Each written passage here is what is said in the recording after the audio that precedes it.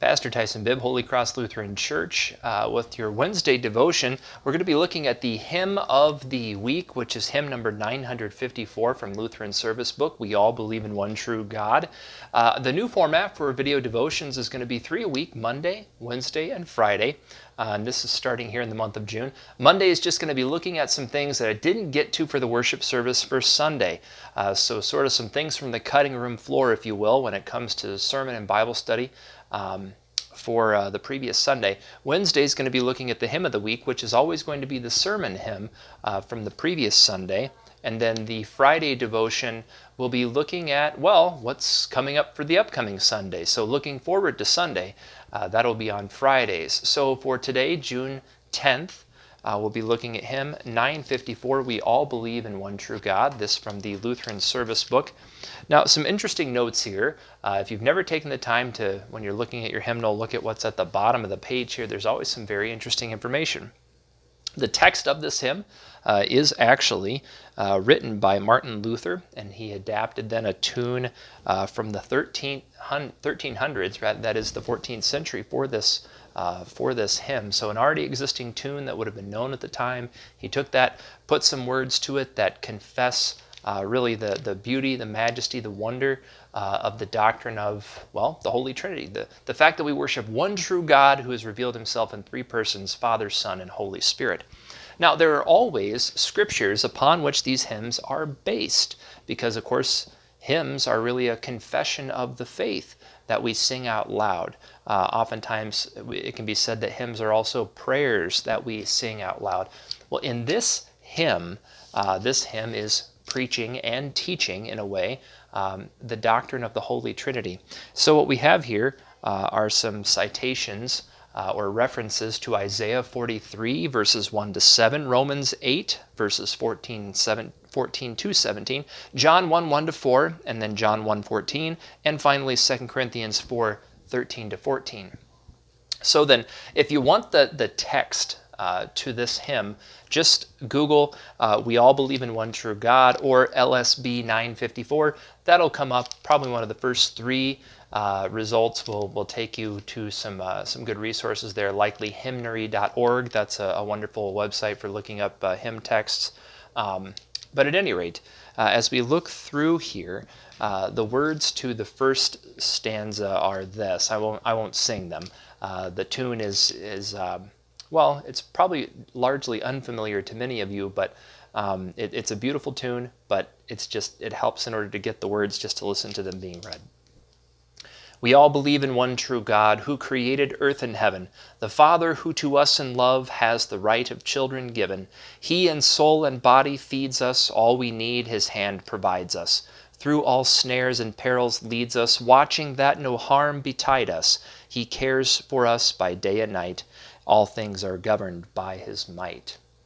Then verse 2, we all believe in Jesus Christ, his own Son, our Lord, possessing an equal Godhead, throne and might, source of every grace and blessing, born of Mary, Virgin Mother, by the power of the Spirit, Word made flesh, our elder brother, that the lost might life inherit, was crucified for all our sin and raised by God to life again. And then the third and final stanza, we all confess the Holy Ghost, who in highest heaven dwelling, with God the Father and the Son, comforts us beyond all telling, who the church, his own creation, keeps in unity of spirit. Here forgiveness and salvation daily come through Jesus' merit. All flesh shall rise, and we shall be in bliss with God eternally. Amen, amen, amen. Now, as we look to the scriptures that this hymn is based on, we see first Isaiah 43, 1 through 7. Now, I'll read a selection of the verses here and kind of pull out some thoughts from it that kind of tie into the hymn itself. But this hymn is a confession of who the one true God is as he reveals himself to us in Scripture. So we hear this from Isaiah 43, beginning at verse 1.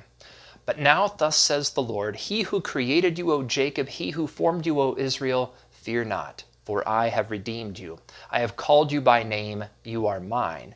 Now, read within the context of all of Holy Scripture, this should bring to us some thoughts of baptism, that God has called us by name in the waters of baptism, washed us clean, made us his own, placed his triune name on us.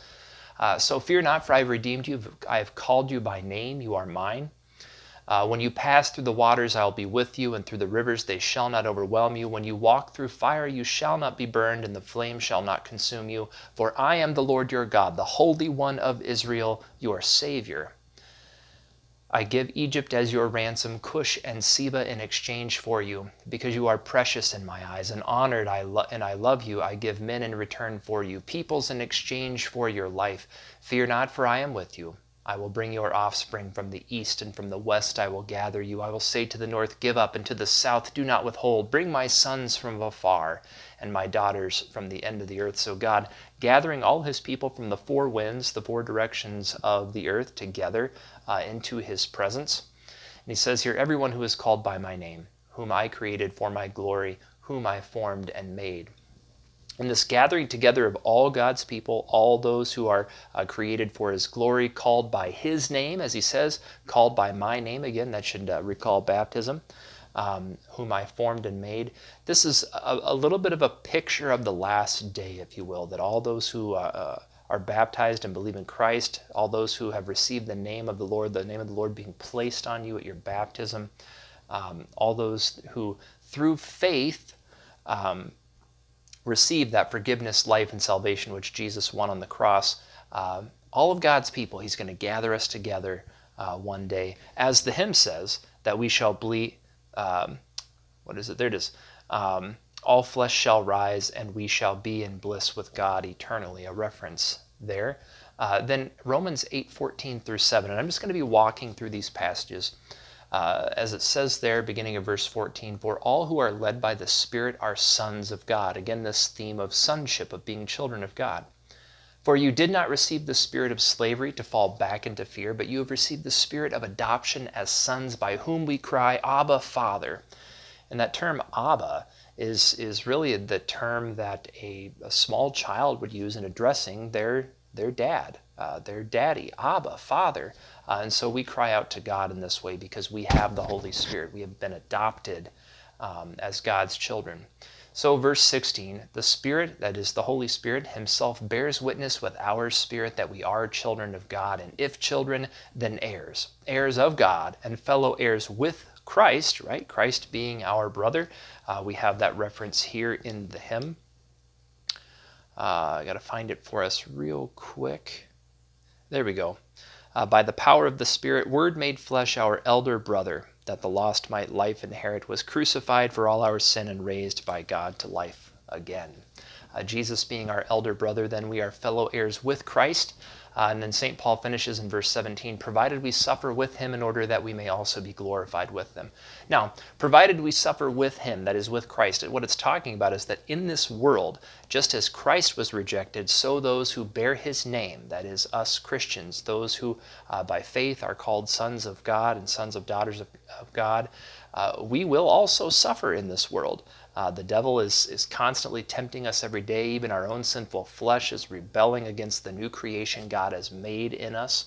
And then also, just as there are those in this world who hated Christ, there will be those who hate us. And Jesus even says, blessed are you when people revile you and curse you on account of me, hate you on account of me. We hear that in the Beatitudes there from Jesus' Sermon on the Mount, Matthew chapter 5. So we have that there, that we're going to have suffering in this world, but ultimately we will go by God's grace through faith in Christ into the eternal bliss prepared for us in paradise. Now, John 1:1-4, a passage most of us know very well here. In the beginning was the Word, and the Word was with God, and the Word was God. He was in the beginning with God. All things were made through him, through Jesus, and without him was not anything made that was made. In him was life, and the life was the light of men. This then confessing the divinity of Christ, and as we hear it there in the hymn also we have that. And then John 1:14, and the Word became flesh and dwelt among us, and we have seen his glory. Glory as of the only Son from the Father, full of grace and truth. A wonderful verse about the incarnation of Christ. And so then, as we hear in the hymn, we all believe in Jesus Christ, his own Son, our Lord, possessing an equal Godhead, throne and might, source of every grace and blessing, born of Mary, Virgin Mother, by the power of the Spirit, Word made flesh, our elder brother, right? We have that being confessed in the hymn. And then 2 Corinthians 4, 13 to 14, and this is the last passage that is attributed. There are certainly countless more that could be connected directly to what's brought up in this hymn.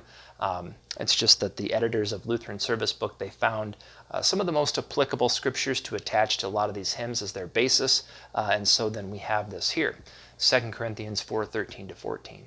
Since we have the same spirit of faith according to what has been written, I believed, and so I spoke. We also believe, and so also we speak, knowing that he who raised the Lord Jesus will raise us also with Jesus and bring us with you into his presence. So St. Paul speaking to the Corinthian Christians there, they're the audience of that, but then also by extension us as well.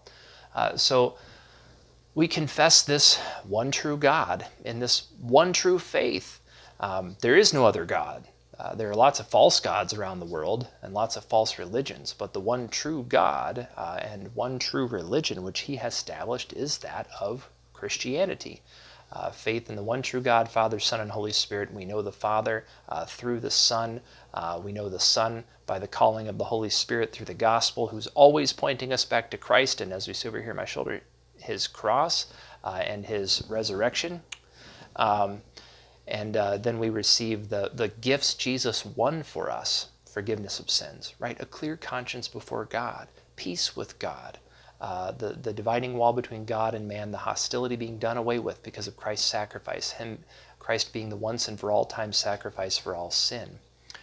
So we receive forgiveness of sins, eternal life, right? Heaven is opened up to us by God's grace through faith in Jesus, and then salvation from the devil, salvation from death and hell.